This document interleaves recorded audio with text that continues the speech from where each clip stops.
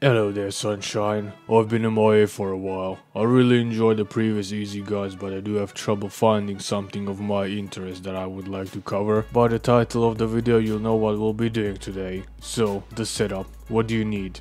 Nothing. Literally nothing.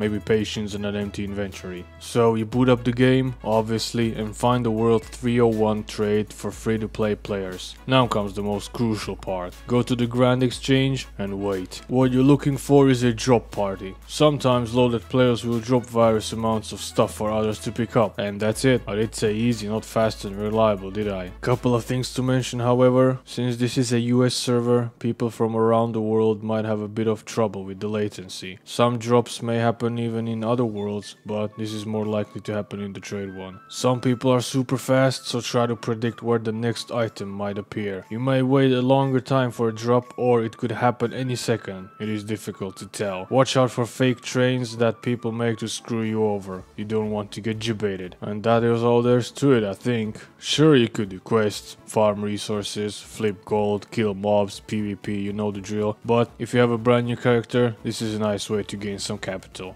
Thank you for watching, over and out.